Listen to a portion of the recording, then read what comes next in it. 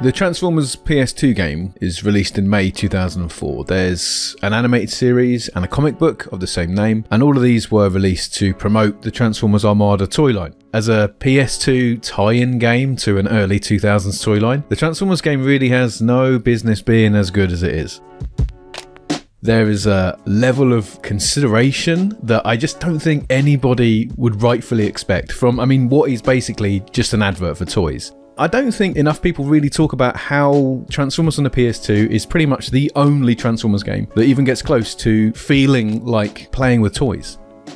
I'm just going to assume that you don't know anything about Transformers. So, Transformers is a toy line that was created by Takara of Japan and Hasbro in the early 1980s. It's all about robots who transform into vehicles or cassette players or guns or whatever. And the main story conceit is that there are two tribes of Transformers who have been at war with each other on their own planet for literally millions of years. And then they come to Earth because just buy the toys, all right? We don't need to justify ourselves to you people, okay? Pretty much from the off, Transformers became Hasbro's hottest property. Over the years that have come since, the Transformers have been through several iterations, and generally speaking, due to complications either with the ongoing story and also sometimes with the actual toys themselves, I would say that the Transformers' popularity has been inconsistent.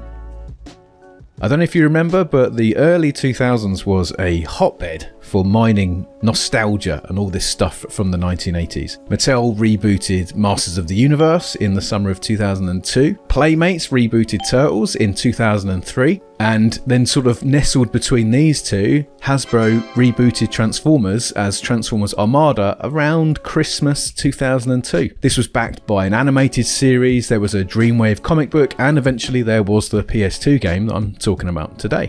Transformers Armada was intended to be a big reboot, so they were going to bring back legacy characters, reset all the continuity, and really just kind of start everything again. So we've got the story of the Autobots and the Decepticons being at war for millennia, no change there, but Armada added a third tribe of Transformers. These guys are called the Minicons. Minicons are little robot friends who can connect up to the bigger Transformers. They unlock like hidden powers that are hidden away inside the Transformers, but in practicality, they unlock new play features in the toys.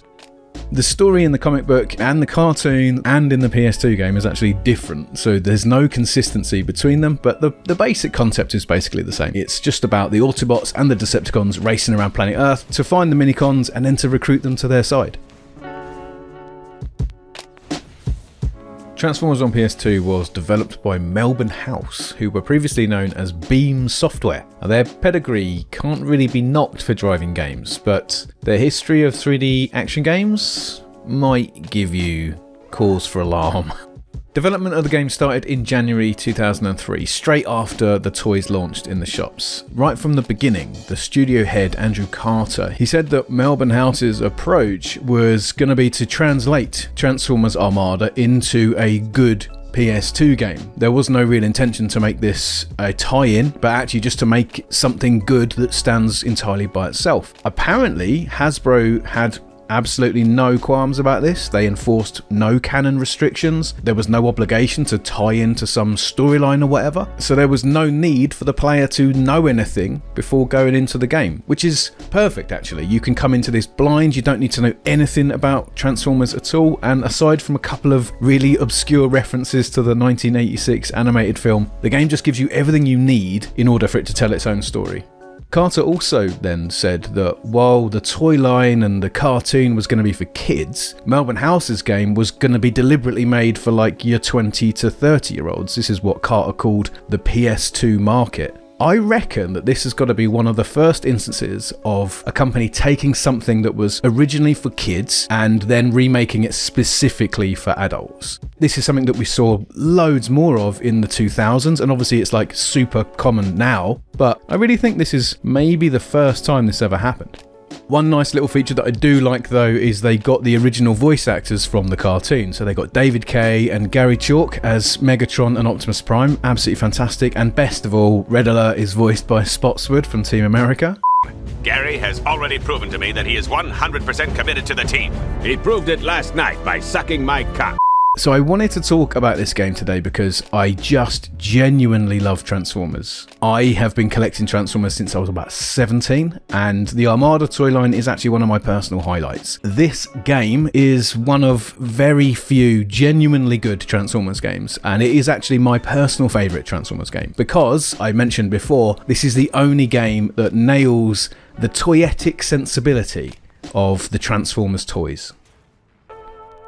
So the first time you boot into the game, the first decision that you are asked is which one of your toys do you want to play with. You've got 3 to choose from. This isn't a permanent decision. You can always come back and pick and choose between these 3 Autobots, pretty much on the fly actually. Apparently during the development of this game, Melbourne House had actually planned to have even more playable characters here, but in the end, it was essentially just deemed to be too much work, so the 3 that we have here is the 3 that we got. Optimus Prime is the Uncle Muscles of the group. You know, he's a slow-moving hunk, but he's a pow-pow-pow hard-hitting guy. Red Alert is the balanced every Robert, and then on the other end of the spectrum, you've got Hotshot, aka Kid Speedy. He's super zippy, but he can't take a lot of punishment. You'd be forgiven for looking at this character and thinking, wait a minute, isn't that Bumblebee? And no, this is not an oversight. There is a very specific reason why Bumblebee is not in this game, and by all rights, he should be. The TLDR version is basically toy companies very, very rarely trademarked anything back in the day because toy lines really didn't last that long. And because nostalgia didn't really get invented until the 2000s, Hasbro just didn't bother to trademark a whole bunch of their character names. And when they went rebooting everything for Armada, they basically found out that Bumblebee had been taken. I have actually made a much bigger video about this because it's actually a pretty funny story, but suffice to say they still wanted a plucky little yellow guy, so they ended up creating a new character called Hotshot. That's a really interesting thing, right? Anyway, back to it. So you play as one of these 3 Autobots, you chip about Earth fighting Decepticons and looking for the hidden Minicons. Each level has got a bunch of stuff to find, it's got a bunch of baddies to shoot, there's a few scripted events, and then there's usually an end of level boss. On the face of it, it doesn't really sound like there's a huge amount going on here, but for me, the game experience is deepened and it feels that much more authentic because of that toyetic sense that I had mentioned earlier. I keep saying that this game feels like toys, so let's actually break this down. Firstly, I think it's super important to mention that Melbourne House captured a lot of detail to bring the toys into the game, and the decision to make the game third person, I think then puts the toys, literally front and center. It should be mentioned actually that these are really faithful recreations of the actual toys as well. The shapes, the silhouettes, the colours of the toys themselves are really, really well done. They are these big sort of chunky robots. They all have this really heavy sense of weight. They all move quite sluggishly, and there's a really noticeable acceleration curve when you're moving around, especially if you want to compare this to other action games from the early 2000s. But I think that this keeps the focus on the fact that you are playing with a chunky robot friend, and the game controls are really smooth and responsive in spite of the fact that these are really heavy feeling characters. In fact, the platforming and the controls are so good, I often forget that this is a Transformers game and like their one main gimmick is that they can transform into cars. Aside from just making you zip around the level a bit faster, I like the fact that the devs went to the effort of adding like little ramps and stuff everywhere so you can take your robot off some sweet jumps. I'll be honest, outside of that, the car mode actually has very little utility. You can't shoot in car mode, and most of the environments do actually feel more suited to running and gunning. It might perhaps be a little bit half-baked in regards to the game's design, but also it's just fun, and that's kind of the point. If anything, this just reinforces the notion that you're playing with a toy. There doesn't actually need to be any logic to this, as long as you're just having fun. And well, I am. So speaking of the environments, the levels themselves are all kind of largely based on real places, like the Amazon, Alaska, Antarctica, but none of them are actually trying to be faithful or realistic recreations of these places. They're romanticized interpretations of real-world places in the same way that a duvet thrown over some sofa cushions might form the hills of the Amazon basin, or a sheepskin rug can play the snowy tundras of Alaska. It's clear that this world was designed around the concept of play instead of the idea of realism. The levels are laid out to give you cool things to do, almost like a childlike caricature or a cartoon version of a real place. I do think it's funny that you're given very few reminders that humans actually exist here. I found myself a few times like running around in the jungles or crossing these massive wooden bridges, going through tunnels and pyramids and whatever, and then all of a sudden you'll see like a little house or like a little boat or something, and I'm like, oh, who are all these tiny little people? And then the veil lifts and I remember, oh yeah, no, these are actually normal humans. I'm playing a giant 40-foot ambulance. And it's funny because despite that, every location you visit in this game is scaled to make sure that a 40-foot tall robot can fit through the doors and fit over the bridges. So again, it's not trying to be realistic, it's just giving you a fun place to play. Exploring these locations is really what yields Transformers' best and most unique play feature, and that is the Minicons. Finding the Minicons isn't just a story conceit. In fact, in an absolute Chad move, Melbourne House used this play feature from the toys to also inform the game's core loop. In practical terms, the Minicons are these tiny scaled down Transformers that can connect up to the larger main robot characters. The term Hasbro used for this is Power Links, with an X, because this is the 2000s. And as a play feature, Power Linksing activates hidden abilities for each of the individual toys. I'll show you what I mean here with some of my own Transformer toys. So you can see here that the missiles in Demolisher's shoulders are actually locked in place, and they can only be activated and fired by connecting a Minicon, which actually physically unlocks the mechanism inside the toy. This was the same for most of the toys in the Armada toy line. They all had these hidden weapons, or sometimes even whole transformation gimmicks will only be unlocked once a Minicon was connected. In the cartoon and the comic books, the Minicons were pegged as being the key to winning the war because they revealed all these secret powers that were hidden deep within the Transformers. And the way that Melbourne House translated that into the game is slightly different. They instead made the Minicons utilitarian items like guns or shields or rocket launchers and that kind of stuff. So finding new Minicons and then clonking them onto your Autobots is kind of like finding new gear rather than being anything more esoteric.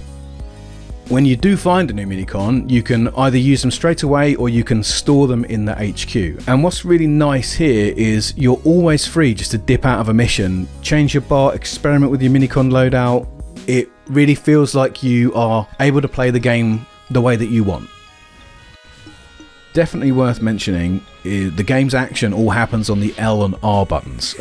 When I've spoken about 2000s games before, I definitely have mentioned that when these games were getting made, a lot of the conventions that we take for granted now hadn't really been fully established. Games from this era always feel really experimental and really creative to me, and Transformers is no exception to that. But the controls for Transformers might feel a little bit weird if you come into it cold compared to today's games. Jump is on L1 and you fire your rifle and melee with R1. L2 and R2 will change depending on what you've got assigned to them, but it will range from shields, rocket launchers, vision upgrades, that kind of stuff. There's all kinds of stuff that you can add and find throughout the game that will really extend the way that you play the game and the time that you spend in it.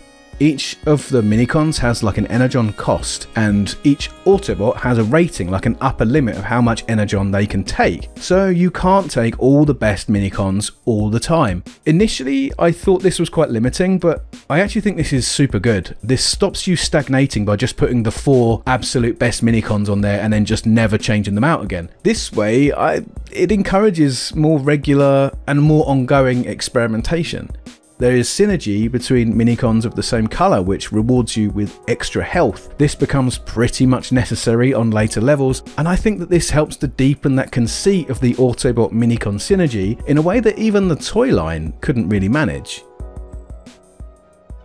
The Transformers PS2 game really comes into its own once you've found a good chunk of these Minicons. The real meat of the game, really, is revisiting each level after you've cleared it, searching for all the leftover Minicons that are hidden around the place. Gliding through the air, searching for Minicons with your Minicon detector. It's just such a chill vibe and it's just so much fun. But it also makes a lot of sense in terms of the gameplay, because the game does actually get quite a lot harder as you go through it, so you will need all that additional upgraded armor and all those additional guns in order to keep up with the game. You'll probably end up playing as Optimus Prime in the later levels because they are just packed with all the hardest enemies, and big, slow, chunky Prime is the smartest option. He can take so much damage, he gives so much in return. Still though, judicious use of your Minicons is really the biggest factor between victory and defeat in this game.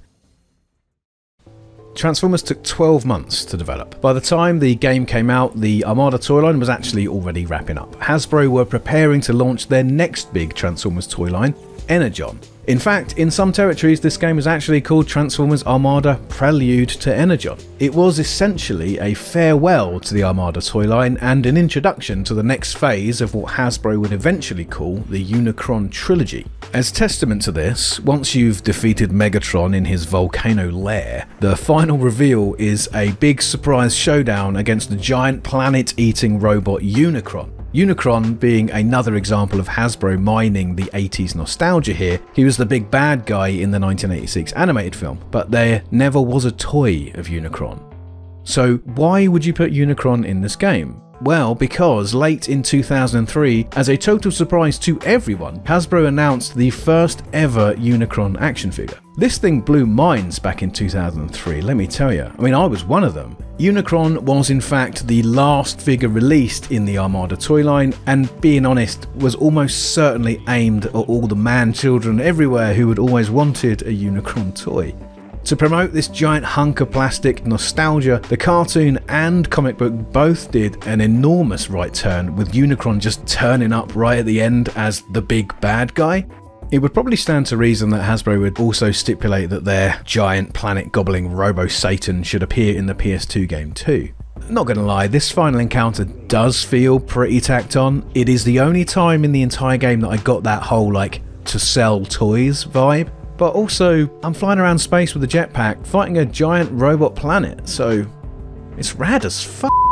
Transformers did extremely well on release. It got wicked reviews in all the popular magazines of the time. Even playing it now, I still have that same kind of reverence. The game's native frame rate is absolutely rock solid, even with all these ragdolls and explosions and all this stuff happening on screen. I should say though, the Transformers PS2 game has a ton of these pretty gnarly post-processing effects. I really dig this aesthetic when I'm looking at this game in screenshots, but I disabled as much of it as I could in the emulation. I've put my PSX2 settings in the description of this video if you want to recreate my setup. It's not like it's game-breakingly bad with all this left on though, being honest. On the subject of emulation, this game was actually released exclusively on PS2 and it's never been reissued on any other platform since. So the only way that you're going to play this is by finding a physical disc. So then you're either going to be playing that on original hardware or you're going to be ripping it and running it in an emulator. I've been wrong before, but I think it's unlikely that this game will ever be for sale again. So I would say downloading a ROM probably does no damage to anyone.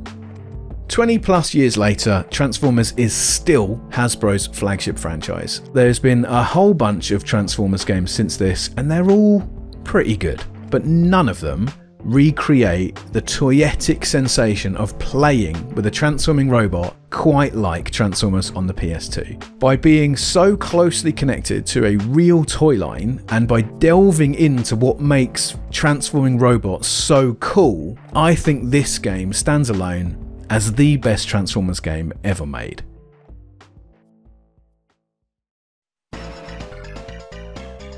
Thank you very much for watching this overly gushy video about an old PlayStation game based on some toys. I had a lot of fun making this one. If you enjoyed this video, please leave a like, and if you also like games and other weird stuff from the turn of the millennium, then please subscribe, and I'll see you all in the next video. Alright, ta-da!